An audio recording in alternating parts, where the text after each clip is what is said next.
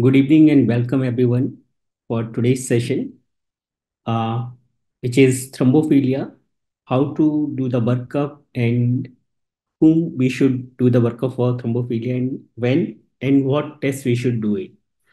So first of all, I would like to thank Indian Society of Indian Society of Hematology and Blood Transfusion and Dr. Tufan to give me this opportunity. Today is very interesting day. There is two very important occasion on days. So one is Saraswati Puja, that is Vasant Panchami today, and other is Valentine Day. So people are confused where they should go, but I think who are still with me, they are in love with coagulation. And for next 1 hour, we are going to have a good time on this Valentine Day with thrombophilia. So uh, I will discuss about what is thrombophilia and whom we should test it and what tests we should do and how to interpret these tests.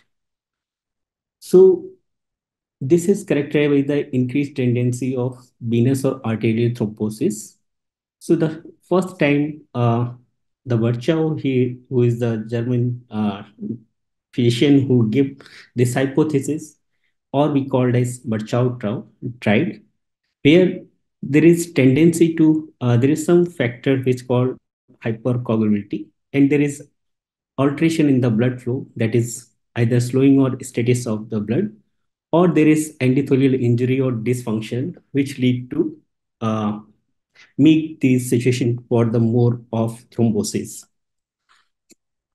So normally in our body there is two type of proteins, which one is procoagulant and other is natural anticoagulant. So they are in a valence formed. So they keep the things in valence. So the blood, when it is inside the blood vessels, it flows. And whenever there is injury, this proteins goes at that site and form a clot. When there is repair of that particular endothelium, then this clot is lysed by the fibrinolytic pathway. That is what we called as normal hemostasis. Whenever there is any disbalance of these proteins, either procoagulant proteins are increased or natural anticoagulant proteins like protein C, protein S, antithrombin, they decrease. This lead to thrombosis. So before we go into the detail regarding the thrombophilia workup, we should understood how the coagulation pathways works. So I will try to simplify this complicated, which is complicated cartoons, which is looking over your screen. So as we all know, thrombin is the key molecule, and it is uh, generated by the activation of either extrinsic pathway or intrinsic pathway. So the very interesting thing regarding this thrombin, it acts as both procoagulant as well as anticoagulant. So usually this thrombin, I just use the laser point. Okay. So this thrombin convert fibrinogen into fibrin monomer, and it also activate factor 13 in its activated form, which helps in cross-linking of these fibrin monomer and form a stable clot. This is this thrombin is also activate factor 8 and factor 9, which is the part of tenase complex and which is responsible for the thrombin burst, which is mainly cause the clot formation. This thrombin is also activate the TAFE, that is thrombin activable fibrinolytic inhibitors, which check on plasmin to reduce the fibrinolysis. Along with this is also the thrombin is also acting as um, anticoagulant in the manner when it combined with thrombomodulin, it activates protein C. This endothelial protein C receptors, they potentiate the activity of this activated protein C at least 10 times. Along with protein S, which is cofactor for protein C, they degrade factor 8 and factor 5. So when they degrade that factor 8 and factor 5, there is no prothrombinase complex or kinase complex. That's how they reduce the thrombin generation.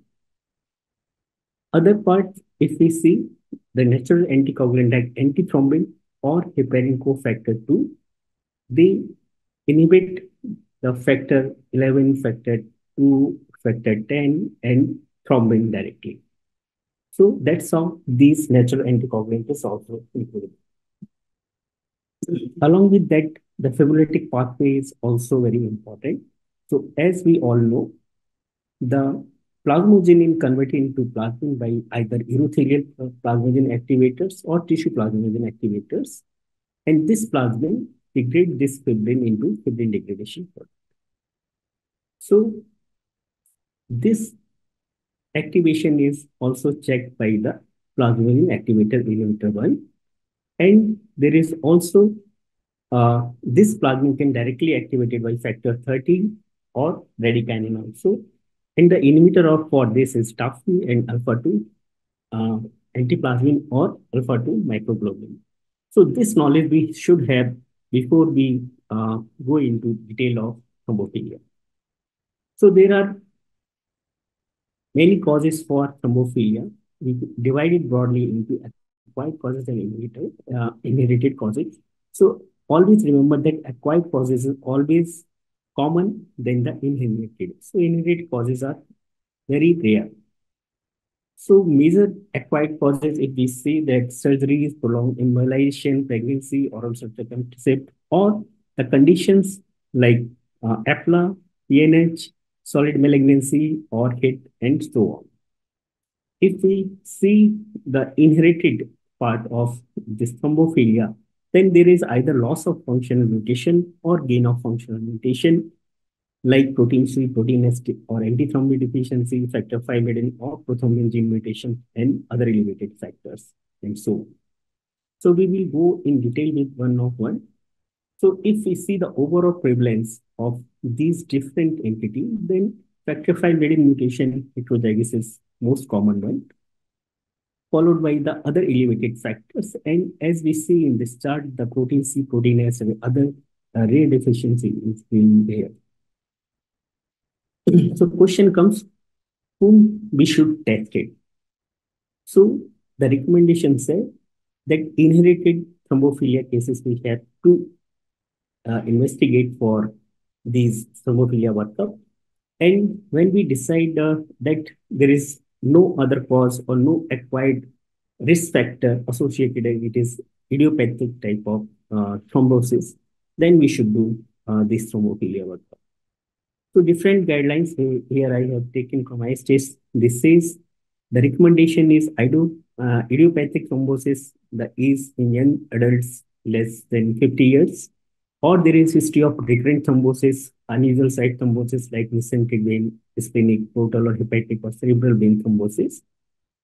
This next is first degree of related with thrombosis if they are less than 50 years of age, and any event which is occurring during the pregnancy, or the patient who is on oral contraceptive pills and they get the thrombotic events.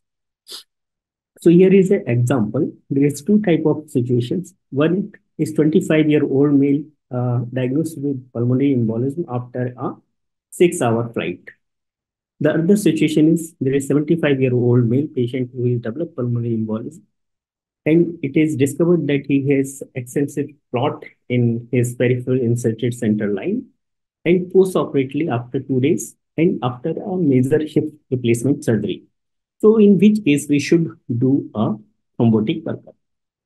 So definitely we have to do it here because this is a young patient and the precipitation factor is not a major one, it is stable. So this patient we have to investigate because it's a young patient, there are more chances of thermophilia and this. However, from the history and other things, there is multiple risk factor which can lead for clot formation or increased hypercoagulability. So this is a situation where we should not work for the thrombophilia. So again, the question comes, if anybody has diagnosed with inherited type of thrombophilia, so do we screen all the relatives or not? So as we know, majority of these inherited thrombophilia are transmitted as autosomal dominant fashion, and they have the variable expression into the other people. So what recommendation says, there is no testing of healthy or asymptomatic children less than 15 years of age who is the first degree relative of a patient with inherited thrombophilia. Because as I told, the penetration is different, the presentation is different, and risk of this thromboembolism is very low. So that's why they don't recommend in such young children for them. But still, this topic is very controversial, whether the first degree of relative should be screened or not. But finally, what I got from the different articles is they said the testing can be benefited on selected adult patient because they can be decision making for use of prophylaxis of anticoagulant in the time where the risk of thrombosis is increased, like prolonged travel, OCP use, or before surgery. So that these are the selected population of persons asymptomatic relatives where we can do thrombophilia workup before any of this situation. So now you know whom we should test it. So the question comes when we should collect the samples. So the testing should not be performed in acute stage of thromboembolism or any patient who is on anticoagulant therapy. The reason is there is usually conjunction of these different proteins or factors, or there is increase of other factors which can give you false positive or false negative result. And on when the patient is on oral anticoagulant therapies or any type of anticoagulant therapy, they can interfere the test which we are going to detect these deficiencies. We should also have a good medical history of the. We should inquire about the whether the patient is in DIC or having any liver dysfunction or renal dysfunction, because they can give you the false results. As in DIC, majority of the factors they conjunct. In liver disease, there is reduced synthesis of protein C, protein S, other proteins which are produced in the liver, or in renal disorders where it is extremely. So what tests we can do in these two conditions, either acute phase or the patient is on oral anticoagulant. So these few tests like factor V leading mutation, prothrombin gene mutation, or MTHR, or any PCR-based testing we can do. However, antigenic assays like anticardiolipin antibody, anti-beta 2 antibody, and glycoproteins, we can do it, but not lipocytically. So when we should collect, when we the sample, when we are going to do a functional assay or plot-based assay for like protein C, protein S, or antithrombic. So as I told, they should not be collected during acute phase or anticoagulant or during the pregnancy. They can, if the patient is on oral anticoagulant, that can be sample can be taken if the treating physicians can think that we can stop the drugs for 2 to 3 weeks.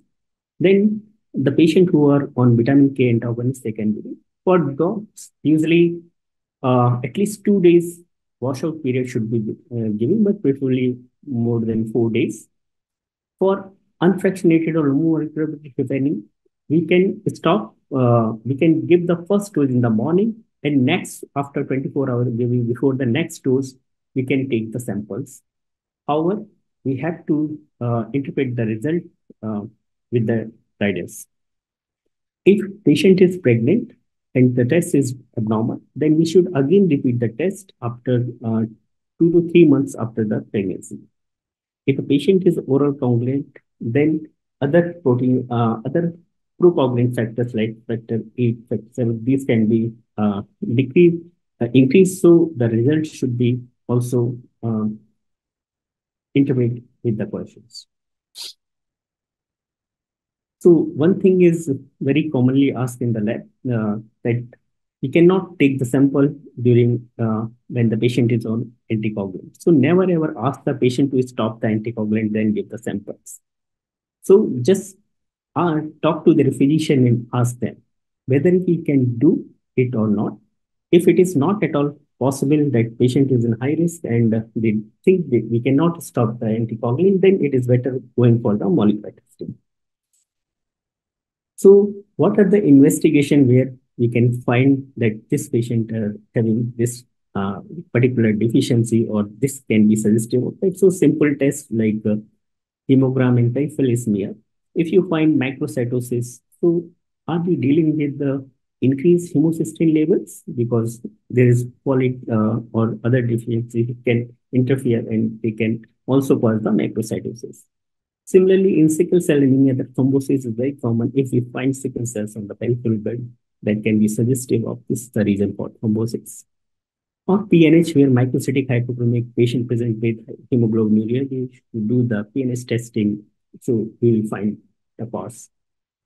If the hemoglobin is normal but platelet count is markedly increased and marrow shows the characteristic feature of essential thrombocytopenia, that is the one condition. Or polycythemia, where the hemoglobin is increased uh, below the above cutoff level according to the WHO criteria, then we can think of these simple tests can also suggest what could be the cause for thrombosis. To come to the particular coagulation test, which is of today's topic. So what are the screening coagulation tests which we routinely do in our lab, which can suggest, it is not confirmatory, but it can suggest what we are dealing with.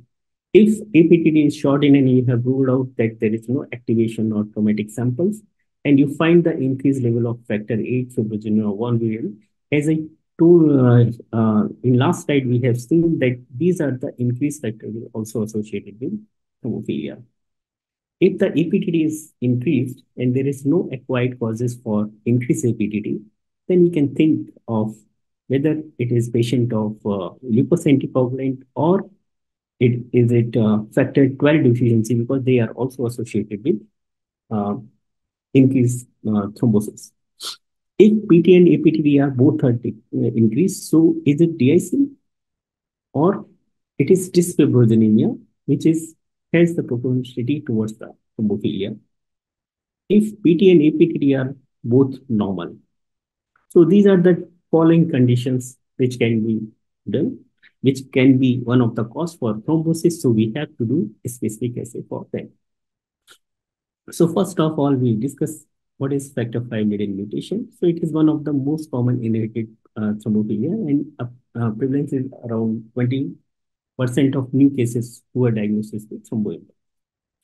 So it is mainly these patients mainly present with deep or superficial vein thrombosis and less frequently with pulmonary embolism. There is genetic defect in the point mutation of factor V gene, which leading to the substitution at position 5 gives 6 with arsenine to glutamine. So a simple arms tracer which we can do where one mutant allele and one is wild allele. So if this is the positive control here, one this patient this is control of heterozygous where mutant allele and both wild allele are there. And this is negative control where there is no mutant allele. So this is the patient sample. So after the PCR, we can run the gel and we can find out if there is both are there, then it is a heterozygous for factor V median mutation. If there is no wild, only mutant allele, then it is homozygous. So other test which is important is APCR, which is called as resistant to activated protein C. It considered to be a surrogate marker for factor V median mutation, and approximately 95% they show the correlation with this. So what is happening in this APCR test? So this APCR, activated protein C resistance, is due to this mutation, it abolished uh, the cleavage of APCR acting on factor 5. So that's why the factor 5 is not inhibited, where in the normal sample it should be.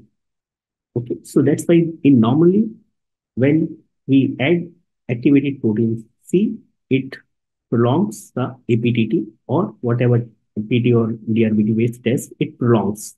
But if this factor 5 related mutation is there, if they are not able to inactivate this factor 5, so that's why the APTT or other plotting time is shortened. So this is the basically principle for this ABCR test. So it could be, as I told, APTT waste or PT waste or DRBT of factor 10 waste test. So how we do it? We once we incubate the sample with activated protein C and one with the without activated protein C. So the ratio of both, if it is more than 2, we consider it is no mutation in there. If it is less than 2, then we consider there is mutation in factor 5 value. This can also be calculated by the normalization ratio, which the formula is given over here. So if the normalized ratio is less than 0.7, then it is very confirmatory of presence of heterozygous factor 5 laden mutation. If the values, the ratio is more or less, then we can consider it is for homozygous. So there is limitation of this test. This test can be falsely positive when the patient is on anticoagulant in pregnancy where the factor 8 levels are increased, or if protein C deficiency is there, or there is presence of lipase anticoagulant. So these all things we have to keep in mind when we are interpreting the results of APCR. So other thing which we can do is prothrombin gene mutation. So it is a point mutation, and it is the second most inherited cause for thrombophilia. And these patients usually present with DVT and pulmonary embolism. The risk of thromboembolism is 2 to 4 times as compared to the patient who don't acquire these mutations. So there are PCR based method where we can do the testing for these tests. Other thing is methylene methylene tetrahydrofolate reductase polymorphism gene. So as we know, this is an important gene which is necessary for the metabolism of homocysteine. So this particular gene has a variable expression and polymorphism. So this can we also do by the PCR methods of different techniques. And there is also increase the level of plasma homocysteine. So come to the test which we routinely do in our lab. Usually we routinely do protein C, protein S, antithrombin, and ABCR. These are the tests which we usually do for in our labs. So as we know, protein C and protein S are the vitamin K dependent glycoprotein, and they are act as a natural anticoagulant. So these disorders usually inherited as a dominant autosomal dominant disorders, and protein C deficiency could be type 1 or type 2. Type 1 usually a quantitative deficiency when both antigen and activity is reduced in a same proportion. However, type 2 is when the antigen is normal but activity is reduced. So these deficiency, protein C deficiency, has high risk of developing thrombosis in the family, and these patients mainly present with DVT and pulmonary embolism at younger age. And we have seen this picture many times that is called neonatal purpura fulminans, which is due to the deficiency of homozygous or compound homozygous or child is heterozygous where vitamin K antagonist or some other anticoagulant has been given. So there are two type of assay which is mainly present in the lab. The functional assay and antigenic assay. Antigenic assay is mainly ELISA based. In functional assay is either plot based or chromogenic based. So what is recommended is chromogenic assay because they do not interfere with majority of the other variables. So what is the principle for uh, functional assay? Here we incubate the patient platelet core plasma with phospholipid and contact activator and protein C activators, which can be either snake venom or other things, usually snake venom, and incubate it for 2 to 3 minutes. And then add the calcium, the clotting starts. If the protein C is present in the patient plasma, then it lead to inhibition of factor 5 and factor 8, which lead to prolongation of the clot formation. In chromogenic assay, the patient plasma and protein C activator, which is snake venom, is incubated, and then a chromogenic substrate is added, uh, which have a chromophore and a synthetic peptide, where activated protein C is cleavage at that side and release that chromogenic substrate. So, if the quantity of protein C is present in patient sample, that much protein C will go in its activated form and it cleaves that synthetic peptide at this cleavage site and release the chromophore. So it is directly proportional. The color of generated by this core substrate is directly uh, proportional to the presence of protein C in the patient sample. So these are the better, as I told before, that they do not affected by many other variables. So what we have to remember is the pre-analytical issues when we do or interpret these tests. So at least they should not be measured in acute phase, as I told, and during the anticoagulant. If direct oral anticoagulant are patient is on direct anticoagulant, then they can give you the false negative results. However, we can do the chromogenic assay because it will negate these things. If a patient samples, you find that protein C, protein S, and antithrombin all are low, then you should think more of acquired condition like DIC and others, because all three proteins cannot be reduced in any patient. So that's why the other testing, other things we have to use, and we should never ever forget the reference range of these proteins, especially in the infants and neonates in childs. So usually most of the protein C and protein S get normal by the age of 6 months or 1 year. So next is protein C deficiency. We know it is act as cofactor for protein C, and what is mainly work as a natural anticoagulant is the free protein S. So there are two type of protein S. One is free protein S and other is bound to the proteins. So protein C deficiency is also a rare cause for thrombophilia in patients who are presenting with thrombosis. This could be homozygous, heterozygous, or compound heterozygous. So there are a list of various causes which can associate with low values of protein C when there is a lupus anticoagulant or any of the uh, anticoagulant, oral or heparin, they are present in the samples.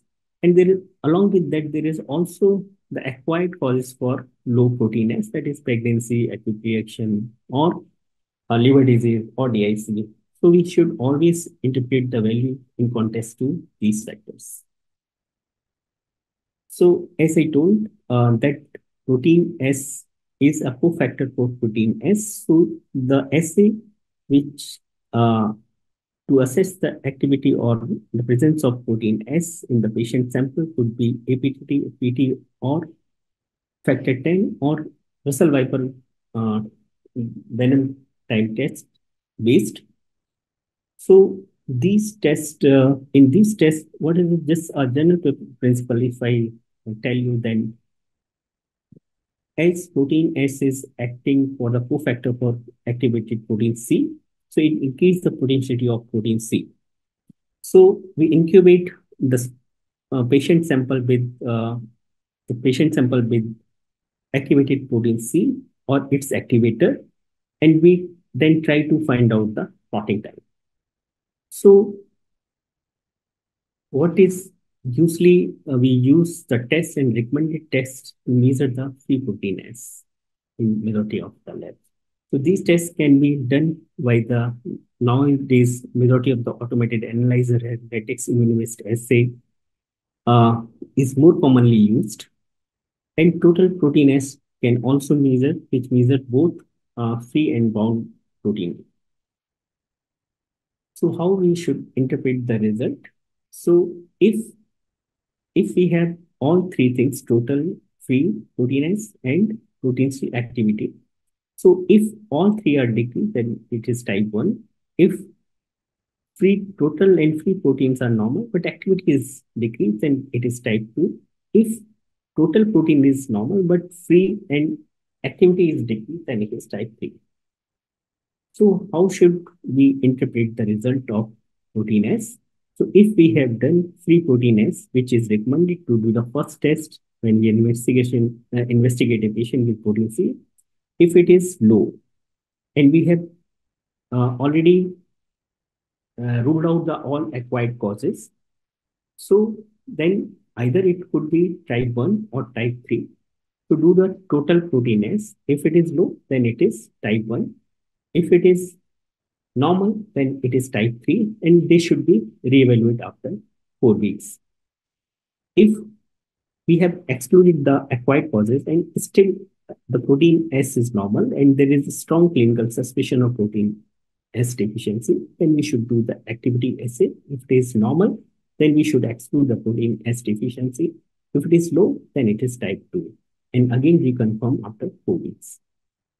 So another test which we commonly do in our lab is antithrombin. So antithrombin directly inhibits thrombin, but it also inhibits factor 7, 9, 11, and 12 and other things. So this antithrombin deficiency is called hypercoagulability state, and it is one of the things which is increase the risk 5 to 50 folds as compared to the person who is not having the antithrombin deficiency. So these deficiencies sorry, can be also uh, classified as type 1, where is quantitative means the quantity and activity both decrease in the proportion, and type 2, that is qualitative, where the uh, antigen is normal, but activity is reduced. So these can be assessed by the functional assay. Usually what is recommended is chromogenic assay. Sorry, this.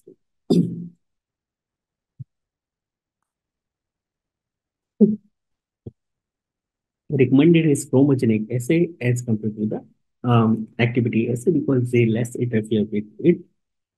So usually these assay is either thrombin based or factor 10 based. So what we do here, we take the patient plasma with excess of thrombin in heparin, and then we rely on that the antithrombin which is present in patient plasma will inhibit the thrombin. And we make a reference curve with known value of known sample, known plasma, reference plasma, and then we try to find out how much the activity is present in patient sample. There is also other method to assess this antithrombin, like ELISA or latex agglutination, which is rarely done nowadays. Majority of the people are doing homogenic assay for antithrombin.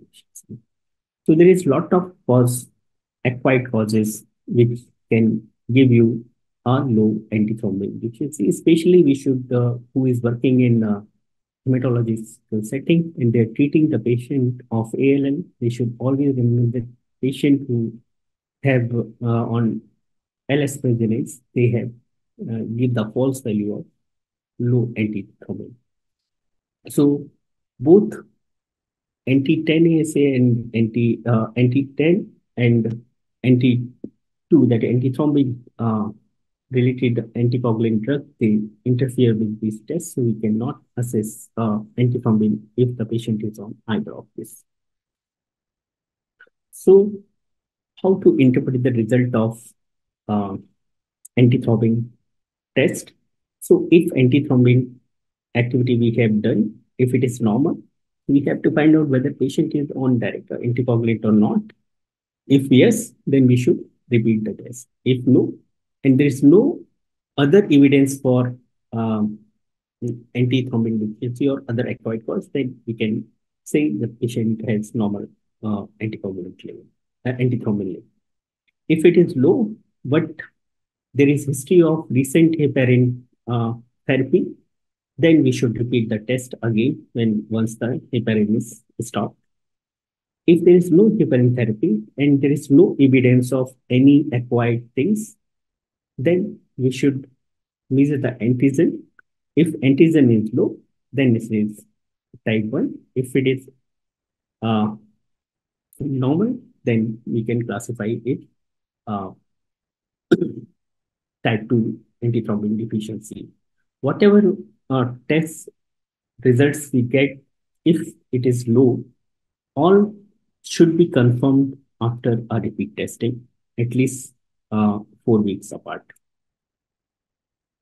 So, as I showed, we have seen in the first slide that antifibrinolytic pathway is also very important.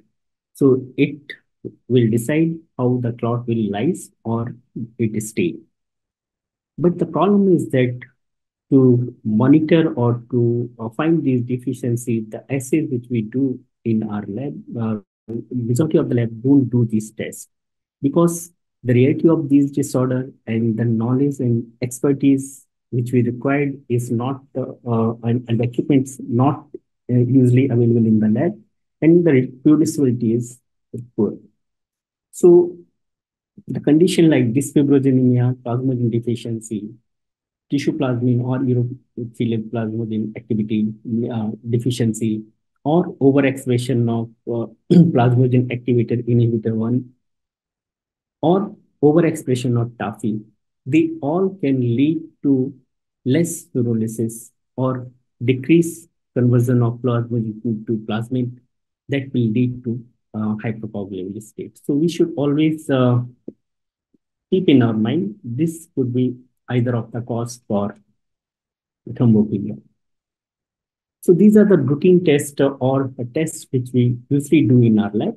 But there is also role of can these global assay like viscoelastic like thromboelastography or ROTEM or thrombin generation time or platelet analysis, they can help us to find the hypercoagulable state. Yes. So there are many research papers which shows that both in TAG and ROTEM, if the clotting time for our time is shortened, or the MA or this maximum clotting things is increased, it is suggestive of hypercoagulable state. Similarly, for the thrombin generation time, if the lag time is reduced and the peak height is increased, or total thrombin generation potential is increased, they are suggestive of um, hypercoagulable state. Similarly, in clot wave analysis, if derivative 1 and 2, the height of peaks are increased or the area is increased, that is again suggestive of hypercoagulable state.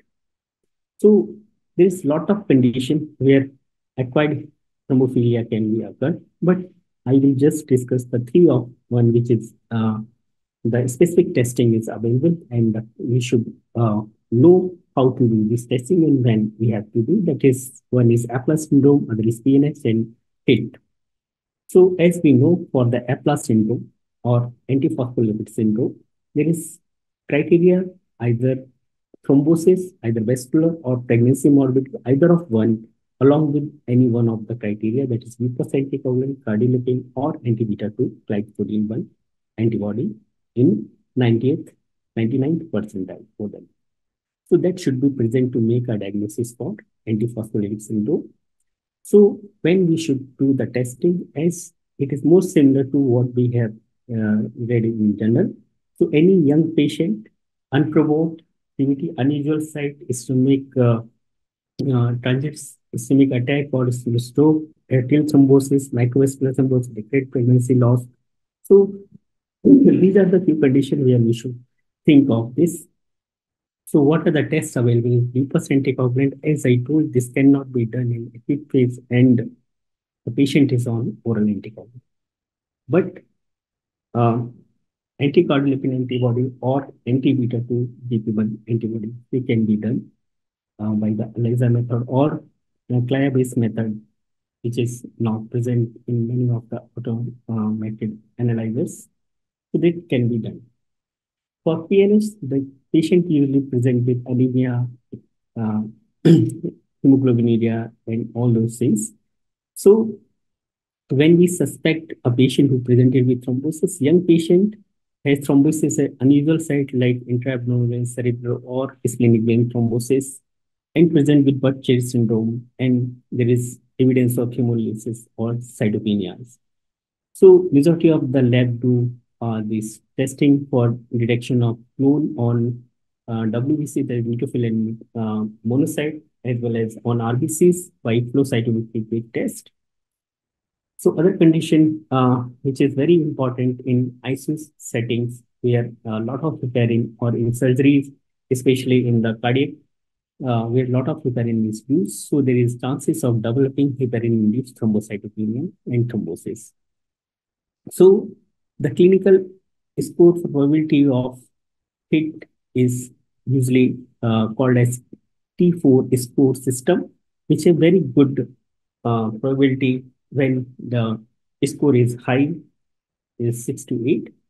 And there is two type of assay to confirm it, either immunological assays or functional assay. The gold standard assay is protein release assay, but it is very difficult to find the radioactive uh, things in your lab, and only for the research purpose it is done. So that is the major limitation of heparin-induced platelet activation you can do, but it is again the variability and reproducibility is the problem. So what majority of the people do either ELISA or the lateral flow, which is point of care test, where it gives you a broad idea about these antibodies. But nowadays, the analyzer, they are now get either latex-based or simulation-based assay to detect the antibody against BF4. So this is the last slide. So once a case of thrombosis come to us, how we should approach it? Is it first episode of thrombosis, and we have ruled out all the acquired causes like which can be provoked and strongest factor for causing this hypercoagulable state. So we should no need to do the workup of thrombophilia. But if there is no acquired causes and patient is young, unprovoked thrombosis and unusual site of thrombosis, or there is recurrent pregnancy loss or sub-pregnancy morbidity, or in even we should consider the testing in those patients who are young, strong family history. There is debate on it, but still we can take these cases, or uh, it has been provoked in young patient with weak triggers. So we should consider for workup of hereditary thrombophiliae like protein C, protein S, factor 5, lead mutation, or thrombin gene mutations. And according to the situation, we can also work out for the acquired causes like APLA, PNH in particular settings. If these all things are needed, then we have to think about the fibrotic pathways like dyslipidemia and other disorders. In some specific situations, like Budd-Chiari syndrome or total symptoms, we should work for PNH and JAK2 mutation. If there is neonatal purpura permanens, then we should look for protein C, protein S deficiency. ICU setting, as I told, we should look for it. And in young patient who is having classical features of SLEs or renal impairment, then we should work for a cluster. If we have arterial thrombosis, then we should look for other things and working. So this is all from my side, and this is my beautiful team, Dr. Ruchi, Dr. Kashyap, who is the head of department, Dr. Manish, Dr. Rahman, and my resident. And these are the main person behind all these work, Mr. Viswas, Mrs. Meena, and Aslam, who works in our coagulation lab. So thank you very much for patience hearing. And now we can think we can have some question answers if there is any. Thank you, sir. If anybody wants to ask the question, kindly raise your hands in the chat box. Uh, Sir, if you want to send any sample with non-PCR test for a Thrombophilia workup to any outsourced lab, so what conditions should the sample be transported? Okay, so means you want to do the functional assays for thrombophilia or applied protein Yes, sir. synthesis Yes. and recombinant. Okay, so for all coagulation testing, first you have to rule out the pre-analytical variables that patient is not on anticoagulant, and if we can wait the resolve the acute phase. Okay, because they can lead to either false negative, false positive. If these conditions are not there and you want to send the sample, so you can collect in citrate vial and make platelet or plasma, and then allocate it and freeze it, and then it should be sent to the reference lab in dry ice. Thank you, sir. So thank you everyone for listening this talk and be with me for on this important day. Thank you very much. Thank you so much, sir. Good night. Good night, sir.